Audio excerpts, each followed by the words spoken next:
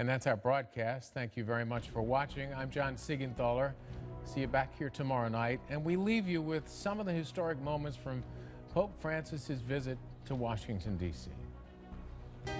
We see a living example of Jesus' teachings.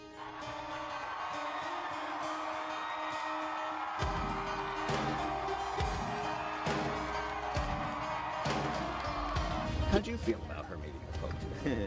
So happy.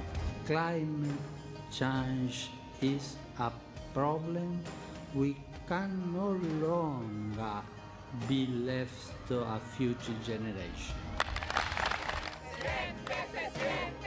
As the son of an immigrant family, I'm happy to be a guest in this country, which was largely built by such families.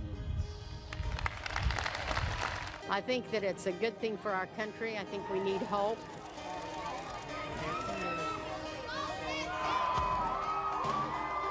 He is of the people, which is what the Catholic Church is about. He's with us.